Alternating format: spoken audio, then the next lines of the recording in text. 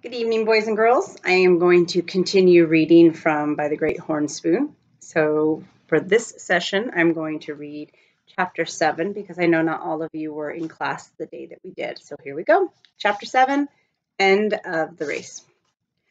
When the Lady Wilma entered the blue bay of Callao, Jack counted 31 sailing ships at anchor.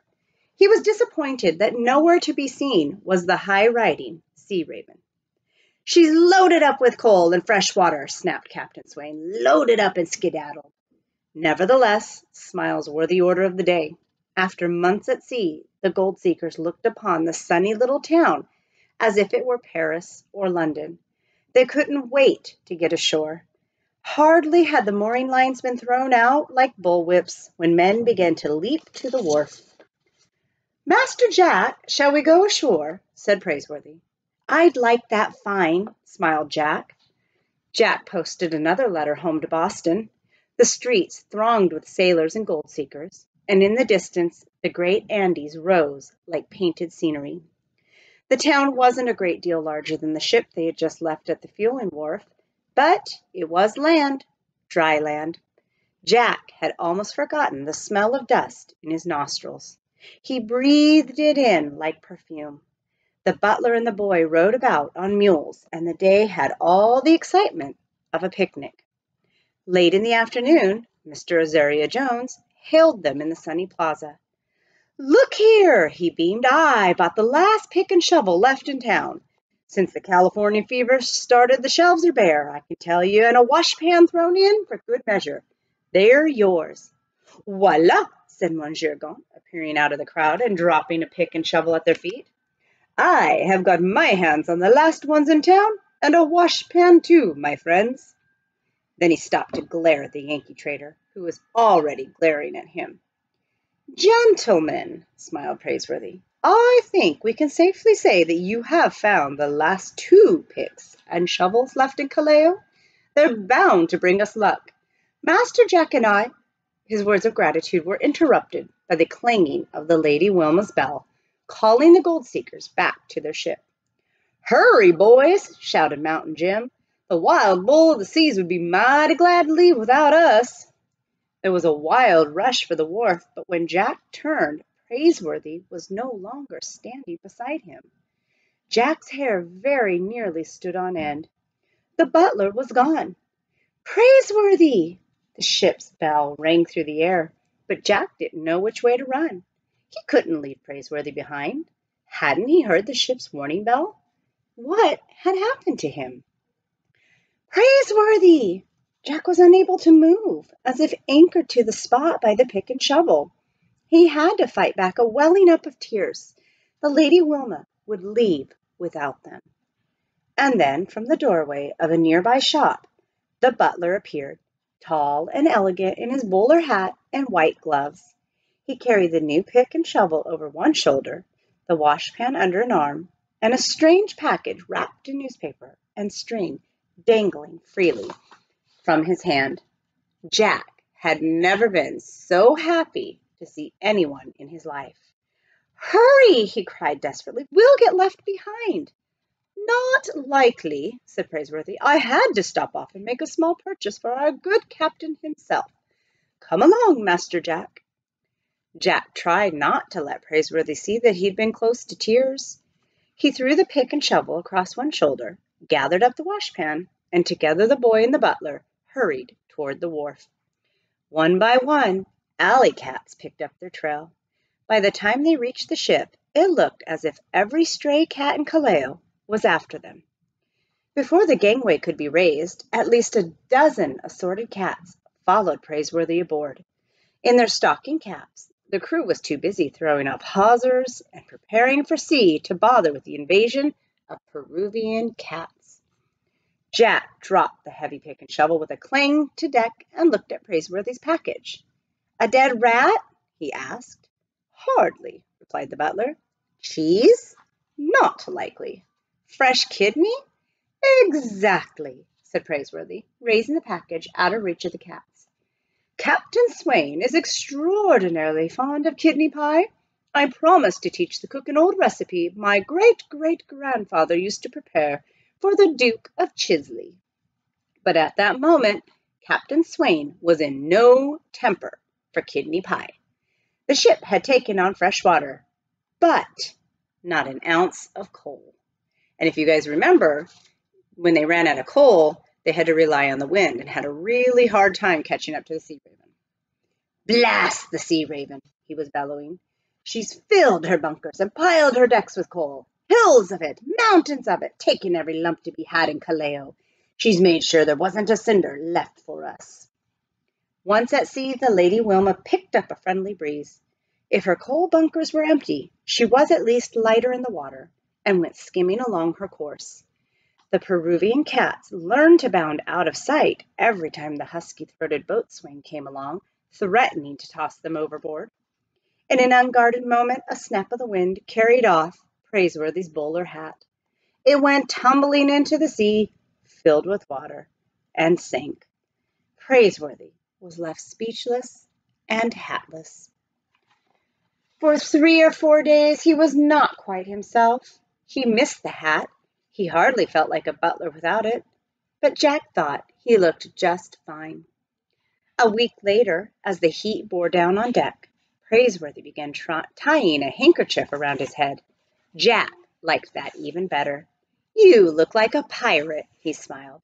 "Nonsense, Master Jack," said Praiseworthy. Hoping for a supply of coal, Captain Swain dropped anchor in the Galapagos. But there was nothing to be had except a few cords of stove wood on those barren islands, and there was even less to see except the sharks in the bay. The Lady Wilma pushed on. With the rush for gold, steamers were only just being sent around the Horn to the Pacific, and fueling stops were rare. Weeks later, off the coast of Mexico, a sudden excitement raced along the decks of the gold ship. The Sea Raven had been sighted. She was lumbering through the sea, low in the water, weighted down by her extra tons of coal. They stood in enormous black piles on her weather decks.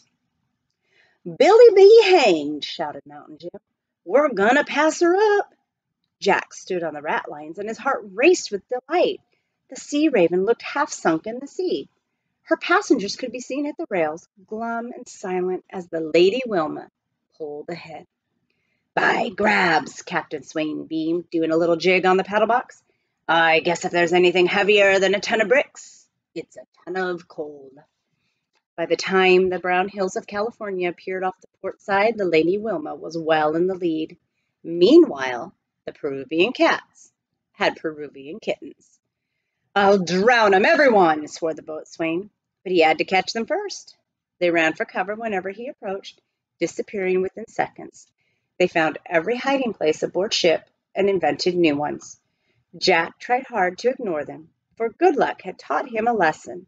But in the end, he was putting out galley scraps at night. Every morsel would be gone by morning. Dr. Buckbee spent his days fishing, with the line tied around his peg leg. He would drowse in the sun until a tug roused him. But when his back was turned, the fish would disappear as if into thin air. The wily cats grew fatter. As San Francisco and the end of their long voyage drew nearer, the gold seekers began to trim their beards again. They packed and repacked their sea chests. They scrubbed their clothes, and they hummed, whistled, and sang the same tune. "For I'm going to California with my washbowl on my knee." Jack's thoughts raced ahead to the gold fields. What would it be like? Would there be grizzly bears and outlaws and wild Indians? Certainly, he told himself. It was an untamed place, wasn't it? What was the use of an untamed place if there weren't wild Indians and outlaws and grizzly bears? "We ought to have a gun," he told Praiseworthy. "A gun? Why?" "To protect ourselves." "Stuff and nonsense," said the butler.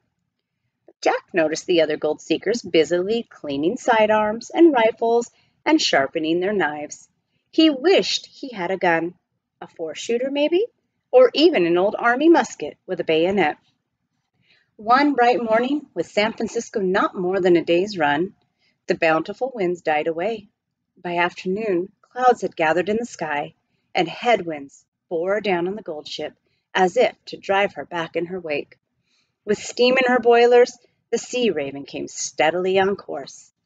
By dusk, she had caught up to the Lady Wilma, passing with a wild shout of glee and a victorious blast of her whistle. "Boys," said Mountain Jim, "it looks like we're done for." "Not a bit," said Praiseworthy, on his way to the pilot house. The Lady Wilma was already making a wide tack in the wind. She might be blown hundreds of miles off course, even as far away as the Sandwich Islands. "The voyage isn't finished, sir, not by a long shot." But even to Jack, with the wind snapping his shirt, it seemed that the Lady Wilma's luck had run out. Captain Swain would lose command of the new clipper ship building on the ways in Boston. Jack dug his hands in his pockets and glanced up to the pilot house. The wild bull of the seas didn't have a lump of coal to fight the headwinds. Jack was asleep in his hammock when he was aroused by a strange sound.